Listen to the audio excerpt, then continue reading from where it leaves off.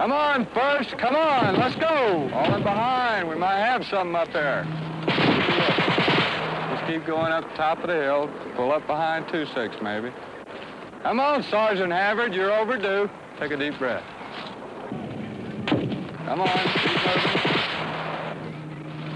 If y'all move out up there to get up on the top, go ahead. Let the second platoon handle it if they can. The soldiers Go, Sergeant Scott. got a great deal of support from the states. Classes by the hundreds would write letters addressed to a soldier in Vietnam, and these were packed up and sent to our unit. And by and large, the soldiers would try to respond to these things. There was a groundswell of popular support behind the troops in 1965. American combat troops went to South Vietnam to prevent the communists from taking over. Before that, Americans had served as advisors to the South Vietnamese army. The advisory effort had failed. Now America was taking charge of the war. South Vietnam was on the other side of America's world.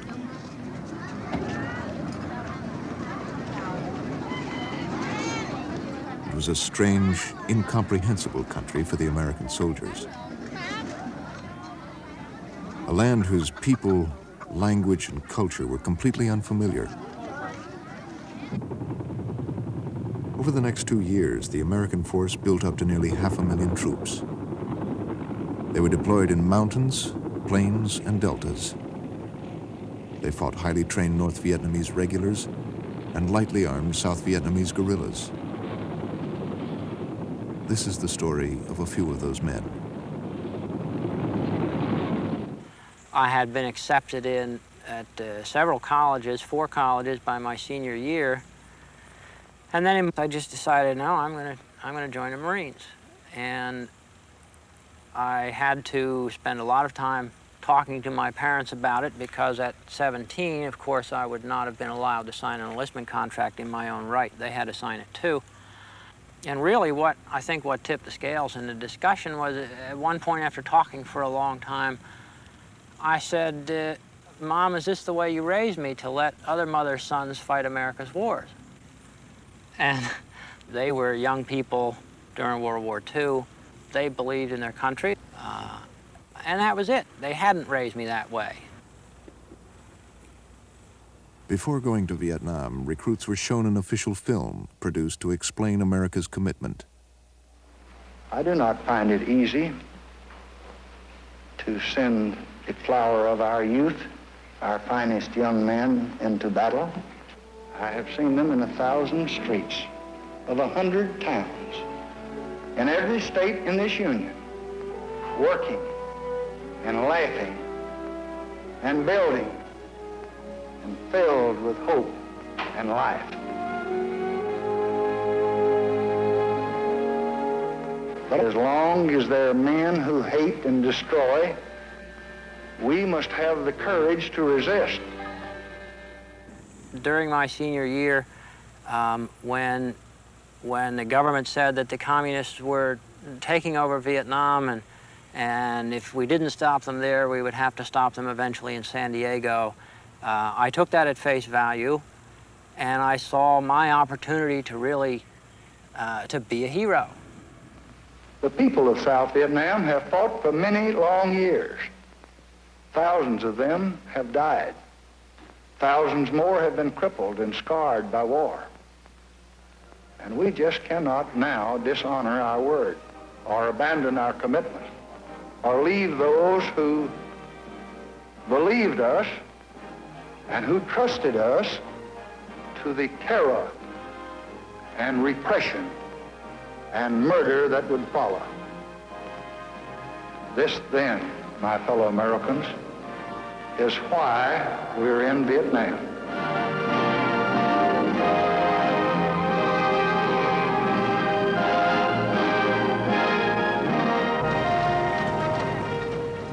The buildup of American forces accelerated during 1965.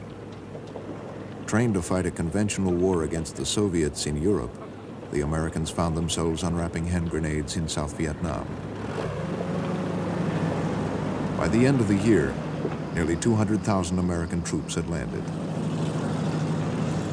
One of the things that struck me first upon arriving in Vietnam, and still strikes me now, was that it was probably the most beautiful country I've ever seen. And the one aspect of it that strikes me most deeply and that stays with me and is the hardest to describe is the intensity of the colors, especially the greens. They virtually, I mean, they almost vibrated. They were that intense.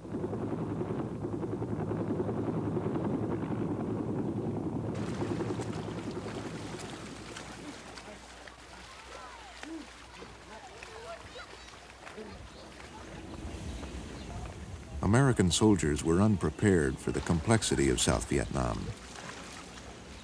Some Vietnamese were loyal to communist North Vietnam and the Viet Cong guerrillas. Some belonged to various religious and political factions. Many tried to remain neutral. Others supported the anti-communist government backed by the United States.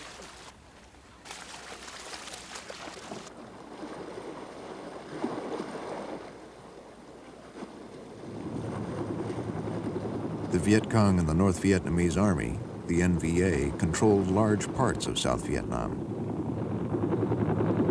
GIs call these areas Indian country.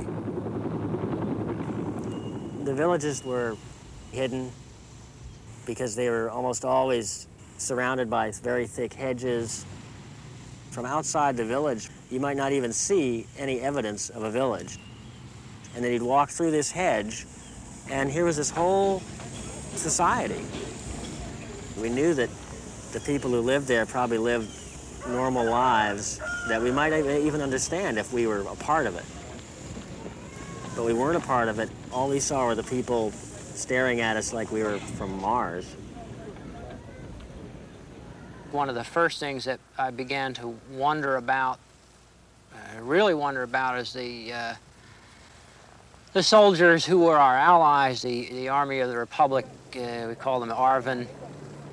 They wouldn't fight, at least in our area, in a heavily populated civilian area where the enemy was literally the old farmer by day, fighter by night kind of thing, with virtually no equipment except what they could capture from the Americans and the ARVN.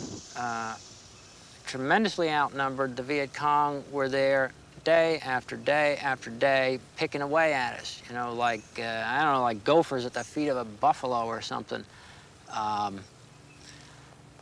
And it occurred to me, these are the same people. The ARVN and the VC are the same people, the same race, the same culture, and yet one side seems to be chicken and the other side seems to fight in the face of overwhelming disadvantages. And I started wondering why, you know, why is this? They were far more mobile than we were. It was their country. They knew where they were going. They didn't need guides to get them around. They didn't need interpreters. When we went to the field, we took 50, 60, 70 pounds of gear. Your average Viet Cong guerrilla might have been carrying 10 pounds worth of stuff. He'd carry a rifle and a few rounds of ammunition and a little plastic bag or a leaf filled with some rice. That's all that man needed. Or woman. There were a lot of female guerrillas. So they were quick, they could get around, and if they did not want to engage you, they simply melted away. They disappeared, you didn't see them.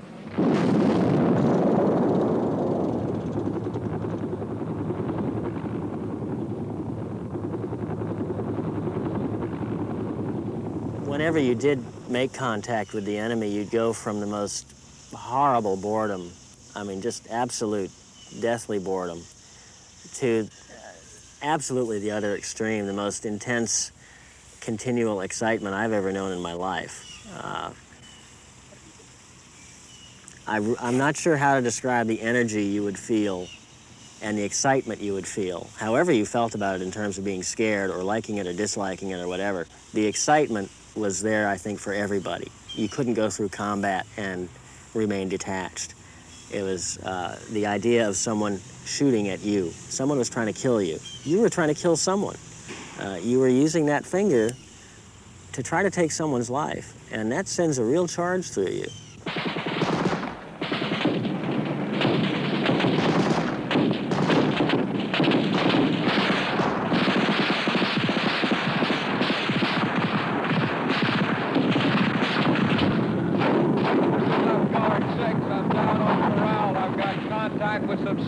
Rogers, over. Everybody get off the middle of this LZ. Everybody, move out. Get out there.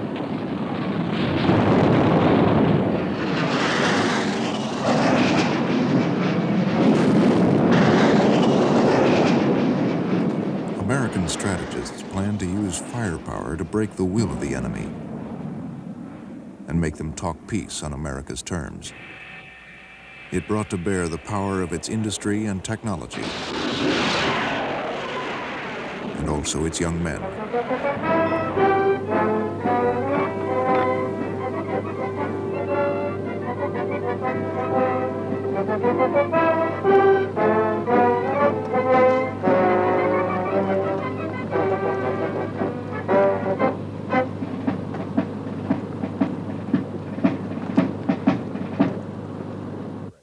I can recall one time when the 22nd NVA Regiment was located down on the coast in an open area.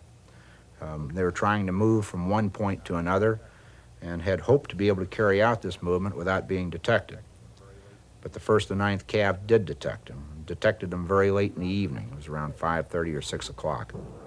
And throughout the next 2 days, proceeded to eliminate them once again, I might point out, primarily through the use of awesome firepower. So that I know my battalion alone fired 22,000 artillery rounds into a very small area. And this area had been heavy jungle when we started the fight. And it really looked like the moonscape when we got through, but it wasn't just artillery fire. You had airstrikes coming in, tanks were brought up. And this was the 3rd time that we had run up against the 22nd NVA Regiment. And every time we ran up against them, why, we would tear them up. And they would fall back into the mountains. And 6 months later, they'd come back completely refurbished, a new regiment. And we'd have to go through this drill again.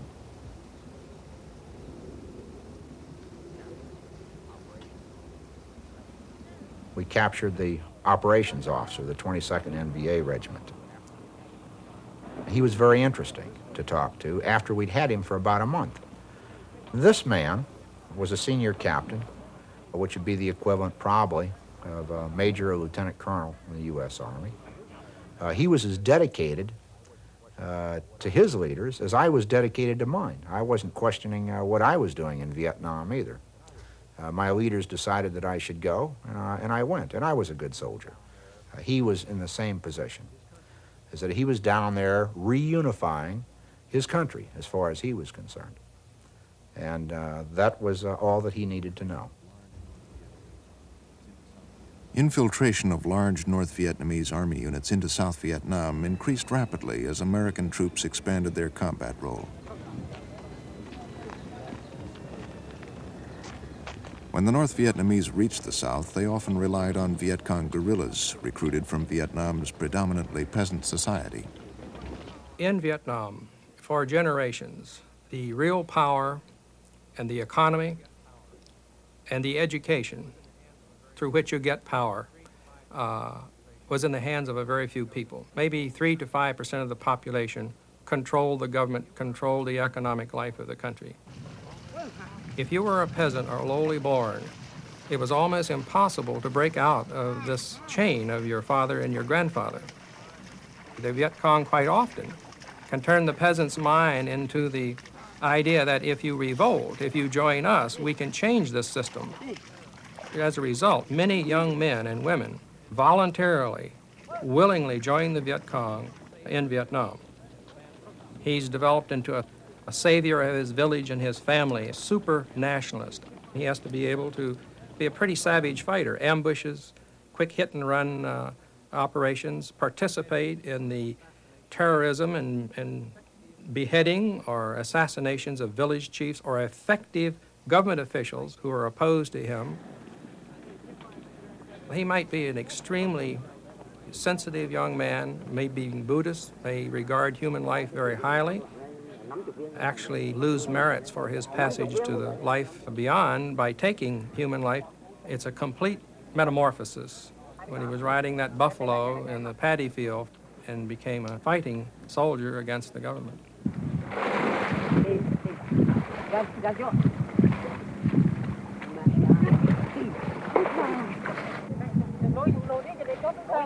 Mau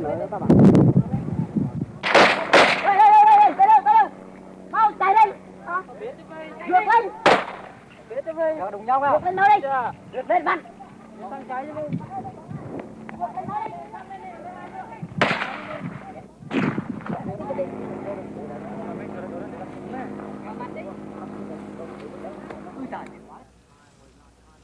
Most of our enemy contact at that time was not contact at all. It was mines and snipers, mostly mines. Our battalion, if I recall correctly, had something on the order of 75 mining incidents per month.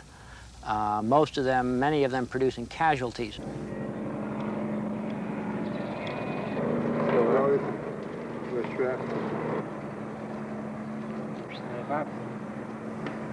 So day after day, you had dead Marines, wounded Marines, and nobody to fight back at.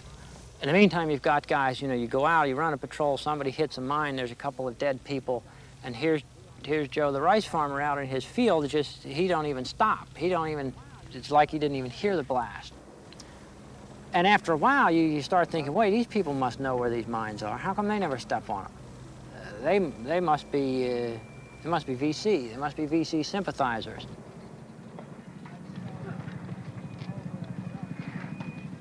And so, over a relatively short period of time, you begin to treat all of the Vietnamese as though they are the enemy. If you can't tell, you shoot first and ask questions later. To deprive the enemy of peasant support, the American command tried a new tactic, moving the population out of Viet Cong base areas. Actually, the operation itself consisted of a mobile landing, air mobile landing by helicopter in 7 separate landing zones. And this simultaneous landing of this much force enabled us to get complete surprise. And as a result of the surprise achieved, the VC, many of whom were in the town, some in the area just adjacent there too, were caught totally by surprise, many without weapons, running to tunnels and hiding places which they had developed over the years. Because of this complete surprise, we got, either by killing or capturing, over 30 VC in the initial wave.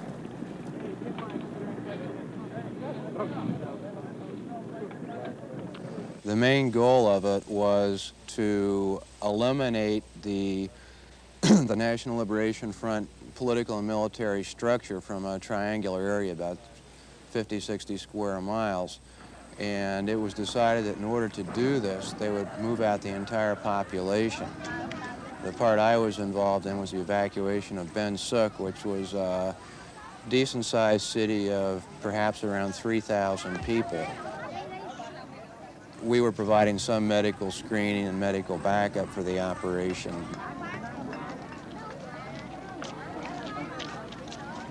During the evacuation of the villagers from Ben Suc, I was struck by a sense of resoluteness in the villagers. They understood what was happening. They understood that they couldn't really change the situation. They were going to be taken out of their homes.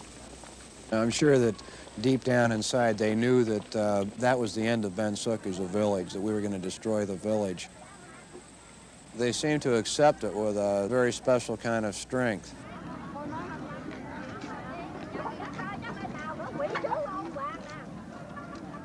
It was kind of sad in a way because Ben Suc was a pretty village. It was a very old village. The people there seemed to enjoy a little better standard of living than people in many of the other villages. The villagers were taken out by boat, by helicopter, and by truck to relocation centers. Basically, once the people were taken out, the whole thing was just turned into a parking lot. At the same time, the villages themselves would be destroyed. Anything of material value would be eliminated. Mattresses would be slashed. Rice would either be taken out or poisoned or dumped in the river. Crops would be defoliated, and it made it much more difficult for the Liberation Front to continue without this material and population base. For about 20 The press years. corps in Saigon was briefed on the operation, called Cedar Falls, by its commander, General Jonathan Seaman. They'll have a little trouble using it. But I should say right now that to destroy these vast tunnel complexes is a pretty formidable job. And we do the best we can. And I'm sure that if they're willing to go back in with just a whale of a lot of effort and expend all that effort, they could probably rehabilitate them over a period of years or months. But when you realize that it's taken them about 20 years to build this thing up, if I were a VC, I'd be somewhat discouraged. American forces ended the operation and withdrew. Soon, even without help from the civilian population, the enemy was back in its base, again threatening the region around Saigon.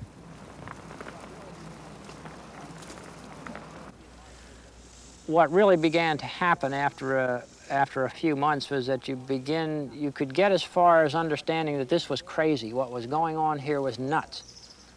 But you didn't dare begin to draw conclusions from that because they pointed in directions that were just terrifying. I mean, America might not be the guys on the white horses with the white hats. Maybe we shouldn't be in Vietnam. Maybe I've gotten my ass out here in the bushes for nothing. You can't think about that kind of stuff in a situation like that. For instance, it never occurred to me to quit. I laid down my rifle and said, I'm not going to do this. Somewhere lurking in the back of my mind was 20 years of making big rocks into little rocks. I knew when I went to Vietnam that I had to be there for 395 days. And if I was still alive when I got to the end of those 395 days, I could go home and forget the whole thing. You wondered, are we going to make contact today? Are we going to get hit? But if you spend a lot of time thinking about that, particularly, is this the day I'm going to buy the farm, you go nuts. You go nuts. You found ways, without even doing it consciously, of keeping your thoughts well within the immediate environment that you were dealing with.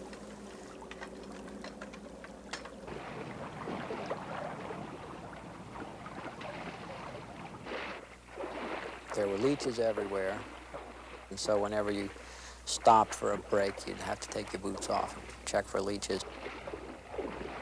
One of the major problems that guys had was a thing called immersion foot. You get this kind of rot on your feet because your feet were always wet.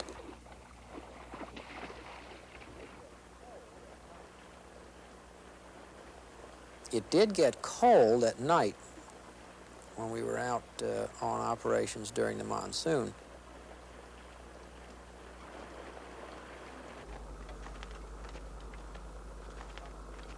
The heat was a lot harder to deal with in the summer months. You had been used to regularly 100 degrees, up to 110. Some days it would get up to 120. And we ended up taking a lot of chances. You'd go without a flak jacket, you'd go without a helmet. You were trying to decide what the odds were of getting heat stroke as opposed to what the odds were of getting hit.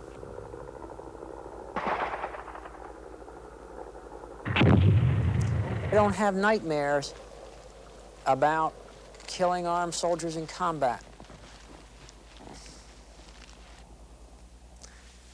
I'm sorry. The thing I have the nightmares about is the woman in the rice field that I shot one day because she was running for no other reason, because she was running away from the Americans who were going to kill her, and I killed her. 55, 60 years old, unarmed, and at the time I didn't even think twice about it. It's not like the San Francisco 49ers on one side of the field and the Cincinnati Bengals on the other. It's just not like that. It's the enemy is all around you. 1 second you may be fired upon from the rear, the next second from straight ahead or either flank. You never know. In other words, you never knew who was the enemy and who was the friend. They all dressed like they were all Vietnamese. Some of them were Viet Cong. They all looked alike. What follows is an account from both sides, American and Vietnamese, of what happened in a village Marines were trying to clear of Viet Cong, 10 miles from where U.S. troops first landed in 1965. It's January 1967. We planned a detailed two-company operation involving a golf company of the 2nd Battalion, 1st Marines, and hotel company, which I commanded. I was put in charge of the operation as a senior company commander. Well, I could say, like, normally you come through on the village. In the operation, you come through on a sweeping motion online, and you're sweeping through the village. So we get up to this village, and first you start off with a little light sniper fire, you know. Then you get this 50 calibers opened up, you're getting 30 calibers opened up, and you're getting people falling all over. And so you're running around trying to find out what you're doing. So we spread out and dug in. The lead squad of that 3rd platoon got about 100 to 150 meters from the tree line, and fire increased from the tree line directly to their front, and they also started receiving fire from both their flanks. It was intense gunfire, and it sounded like a jackhammer. If you ever hear a jackhammer going off, it sounded like you had about 10, 15 jackhammers going off at the same time. I mean, total chaos. And I called in artillery support to fire on the tree line. Waiting for the word to advance, but there wasn't no advance. We was pinned down, and we were pinned down all day, all night.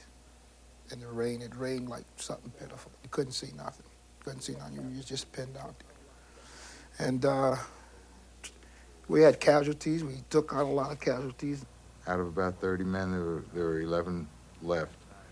And we called in helicopters to come in that night in the darkness to get the wounded and killed out.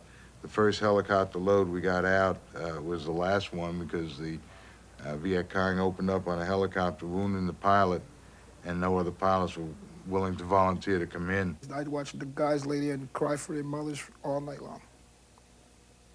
Dying, slowly dying. Asking to be shot because you can't take it no more. And you're sitting up there with your bundle of nerves. Your bundle of nerves, and all you can do is wait, wait, wait, wait, wait. We ended up going some 36+ hours without food or water or sleep, obviously. And that is saying it a lot when you consider the temperature was around 100 degrees. No water, no food, no rest. We were pretty tired Marines at the end of that first day. There were 2 villages there that the battalion wanted swept and searched to see if there were any remaining VC in there. It lightened up, and then we advanced towards the village. When the Americans came, I was a boy in the 4th grade. I was on my way to school when I heard the Americans were coming. I was very scared and ran back home with my friends. By the time I got there and had hidden my things, the Americans were close to the village. Airplanes were overhead bombing. Soldiers were coming and shells were exploding. Somebody had seen some movement in some of the houses, and next thing we knew, we were receiving automatic weapons fire. Lieutenant O'Connor was hit in the left shoulder and above the heart, and he's bleeding quite severely. I remember sloshing back to where he went down with the company corpsman, and we started returning fire and providing a covering base of fire, calling artillery in, and scheduled an emergency medevac helicopter to come in and get Lieutenant O'Connor out. Lieutenant O'Connor, I recall, was delirious. He kept trying to get up. It was taking 3 of us to keep him on the ground. He kept trying to get up to get to his platoon to to deploy them and command them, not realizing how seriously he was hurt. The corpsman put a hemostat on the artery to stop the bleeding, and we were successful in getting a helicopter to take out Lieutenant O'Connor at the same time as we assaulted the village 200 or 300 meters to the front of us where the fire was coming from. We was the first team in. We unloaded several rounds. We dropped a couple of grenades in the hooches to get the people out, because to get one of the Vietnamese out of that hole, they won't come. I mean, we didn't speak perfect Vietnamese, so in order to get them out of there, you either cranked off a couple of rounds or you drop your M26 grenade down, and they get the message and they come on out of there. The assault took anywhere from 2 to 3 minutes, maybe 5 minutes at the outside. As quickly as I could determine that there was no longer any fire being returned, I ordered ceasefire and consolidation. When they came to my house, there were 10 family members inside, including my 14-year-old son. 4 or 5 soldiers came right over. When they came in, I stood up and greeted them. They laughed when I did that. They seemed to hate us. They just turned around and threw a grenade into the house. 9 or 10 people were blown to pieces. I was the only one who was wounded and survived. My son and everyone else just fell dead. I was wounded and extremely frightened, and crawled quickly into a corner of the house. Although the grenade had already exploded, the soldiers fired their guns at the people to make sure that nobody would survive. It was mass chaos, like I say. Everybody's running around screaming. We got in the village and asking where the VC were, and people in the village were saying no VC. And like at one end of the village, you could hear machine gun fire going off and people screaming, and you know that somebody was either down in one of them holes getting dug out of there or something. And we dropped plenty of hand grenades down in booby traps, in holes and stuff to see if we could root them out. You go into a hooch and you got tunnels in there, and you got old ladies and kids in there running out. And I didn't shoot any old ladies and kids. I know half the guys in my squad didn't shoot no old ladies and kids, because that wasn't the fight there. They came and asked us about the Viet Cong. There were only women and children around then, and we didn't know where the VC were. But they shot at us anyway. They burned down the houses, and then they killed all our farm animals. After they killed the people, they burned down all the houses, so the survivors had no place to live. They burned everything. Even dead children were burned. So I could collect only this much of the remains of 3 children. It was only a handful of bones. Like I say, you get in the way of M14 or M60 caliber machine gun, there's no telling who's going to get killed. And you got an angry 18-year-old kid behind the gun, and he just seen his buddy get killed. He's not going to have no remorse for who's on the receiving end of that 60 caliber machine gun. The soldiers used their guns in a very brutal way. Some of the wounded people went to their beds to lie down. The soldiers shot their ears. Blood was coming out in pools as they lay there. Then the soldiers shot at their stomachs, and their insides splattered all over. Then they smashed people's heads using the butts of their guns. This terrified everybody who was still alive. The children screamed at the brutality they were seeing. But the soldiers kept on with their questioning. First they shot our water basin to pieces. Then they just opened fire at us, just opened fire continuously. I was wounded and fell down. Looking back at that time, I have to say that it was so horrible that I can't describe it all. After I was wounded here, and there's still a scar from the bullet wound right here. Several dead people fell on me, so I escaped being killed. Probably in his eyes, from a kid's point of view, he probably seen it that way. You know? But like I said, we done a dog-down job that third day, and it wasn't nothing unusual about burning them hooches down and digging them Vietnamese people out of them holes and scattering animals, pigs and chickens around like we normally do. That's just a normal procedure we do, especially after 3 days. 3 days of blood and guts in the mud. Hey, you can't take it. We couldn't take it, and like I said, I can't account for every Marine that was there. What they done at that particular time, they done it because they felt that that's what they had to do. I can't account for how they acted. You know, everybody's got their own way, but if he's seen it that way, it's the way he's seen it. The way I seen it was war.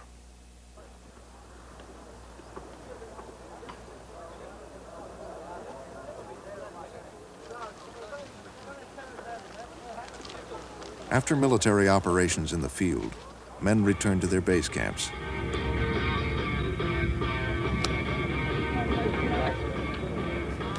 They were little American islands in the midst of South Vietnam.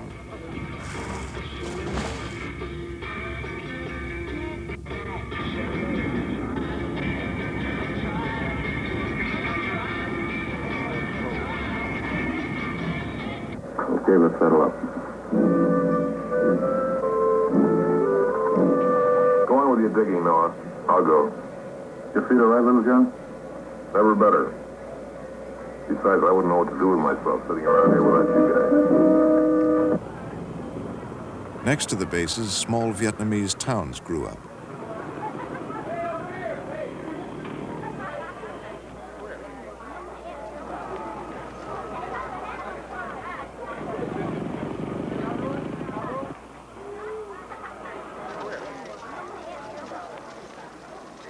For the men here and on the new American air bases, there was never much time off from the war. Bombing operations were conducted around the clock. North Vietnam was a main target. The bombing of North Vietnam was considered a linchpin of the whole war strategy for two reasons. First, it was the way you applied pressure and caused pain in North Vietnam itself. Secondly, it was supposedly the way you cut off the necessary flow of supplies from North Vietnam to the North Vietnamese and Viet Cong troops fighting in South Vietnam.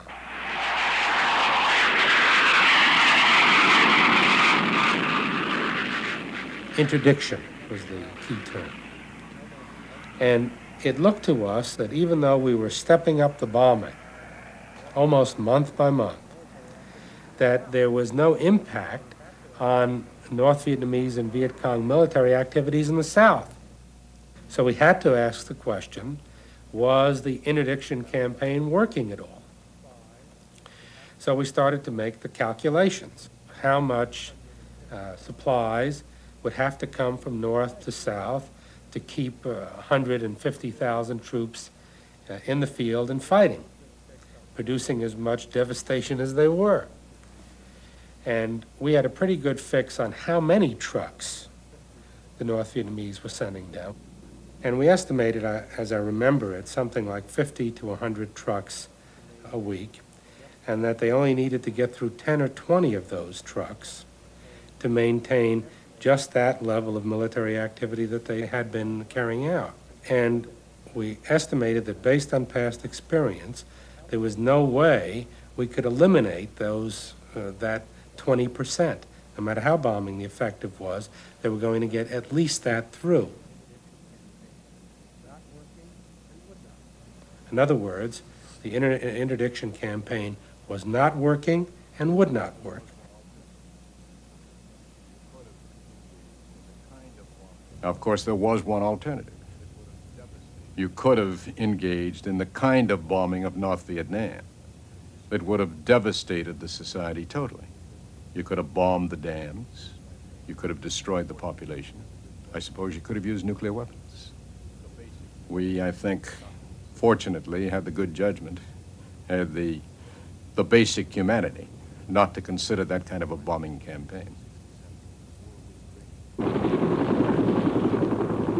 By the end of 1967, the war was draining America's armed forces. When experienced soldiers completed their one-year tour of duty, their replacements included a growing proportion of draftees. When I first spotted Vietnam, when I first spotted the country from the plane is when I really started to understand that there's really a war going on here, you know? I mean, I could tell by looking at the countryside. There were bomb craters, artillery craters everywhere. I mean, it wasn't as if you saw a nice, beautiful forest and then you went on in and you saw a battleground then. The whole country was covered with bomb craters. As soon as the plane landed and we got off the plane, we got onto these buses. Typical bus, except for they look like prison buses, army green prison buses with wire mesh over the windows. And I asked why, you know, this kind of, why, you know, this kind of bus? I thought we were in friendly country here, you know, and he told me that it was to stop people from running up and throwing grenades into the bus.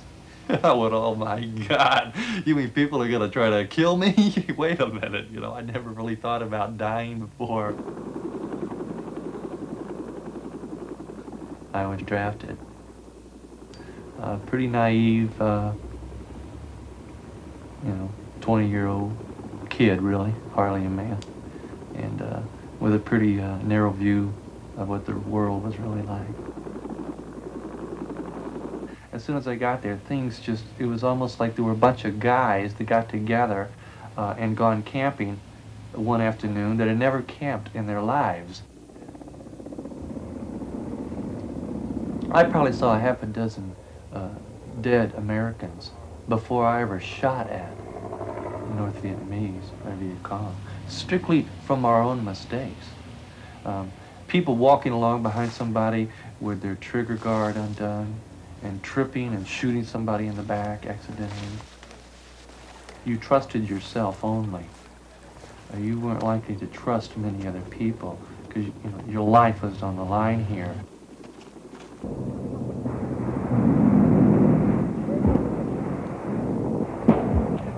Where the fuck was that second platoon when we got up there? Oh, all right, I need a perimeter set up here, quick. Oh, man. You got the first aid dressing? I don't have it. They're up there, they're gushing blood. Them dirty bastards. Oh, okay. I knew they were going to get us to the...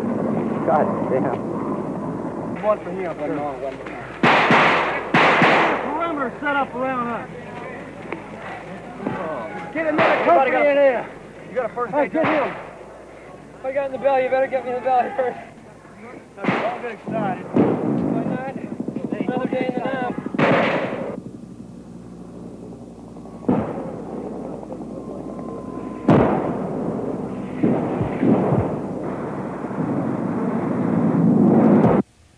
The third time I heard it, somebody was saying, Tex, help me, Tex.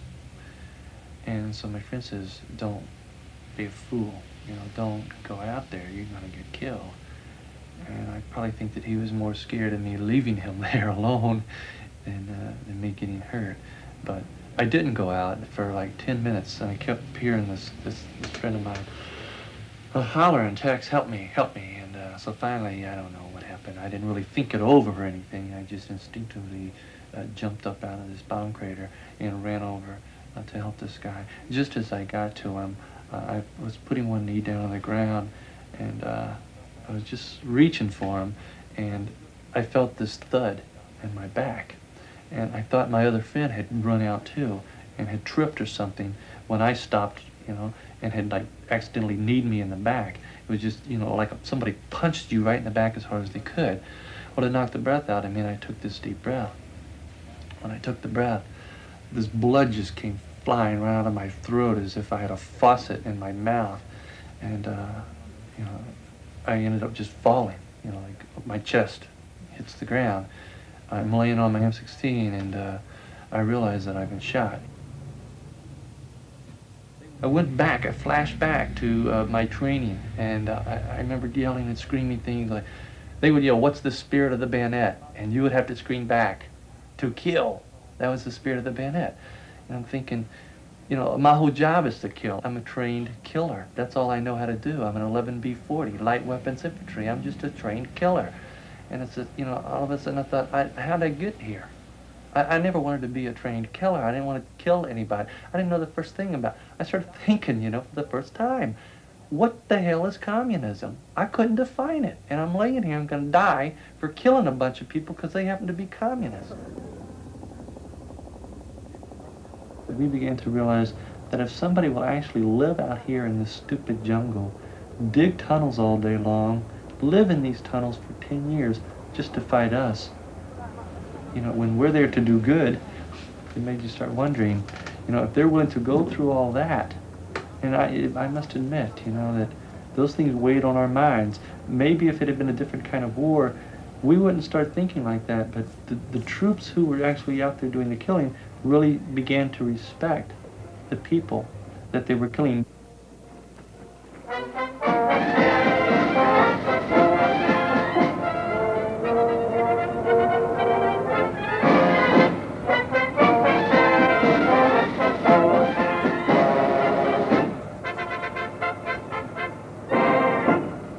By late 1967, the American forces in South Vietnam numbered nearly 500,000.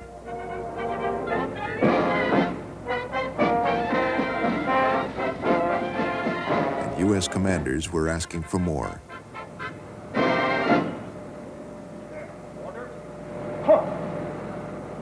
Vice President Hubert Humphrey came to Saigon to reaffirm America's commitment. And may I say that despite public opinion polls, none of which, may I say, have ever been very friendly towards a nation's commitment in battle, despite criticism, despite understandable impatience, we mean to stick it out until aggression is turned back and until a just and honorable peace can be achieved, until the job is done. That is the policy of the President of the United States, the Vice President of the United States, and the Congress of the United States. So let people understand that.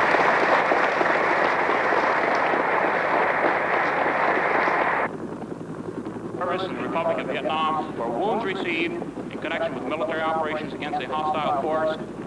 Congratulations. For heroism against North Vietnamese unit.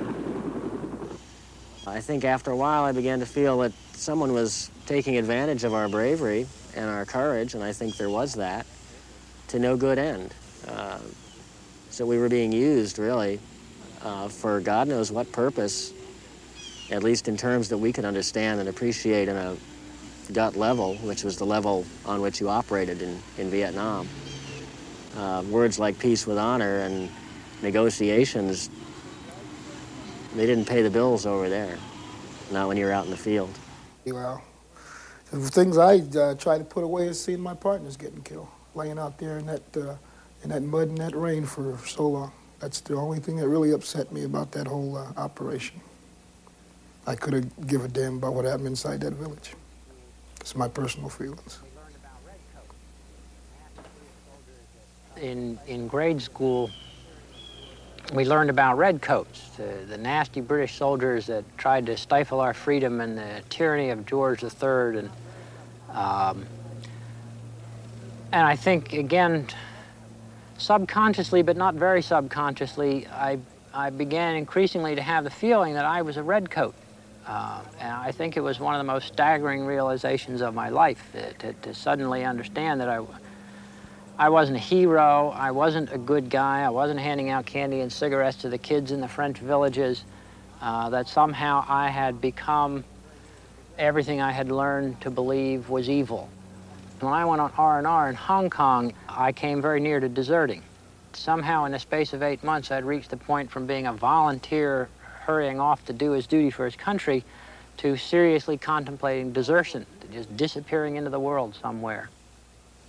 We had just gotten there, and we was all sort of eager to do a good job and gain the respect as being Marines. you know, and we kind of looked after each other because, like I said, we came out of boot camp and we was on that first team there, and we got real close because the old guys that was rotating, they had their time, and we was trying to set a pattern for our own selves to do good. And there just seemed to be no label on anyone except soldier and comrade and buddy. And based on that, they performed well, extremely well.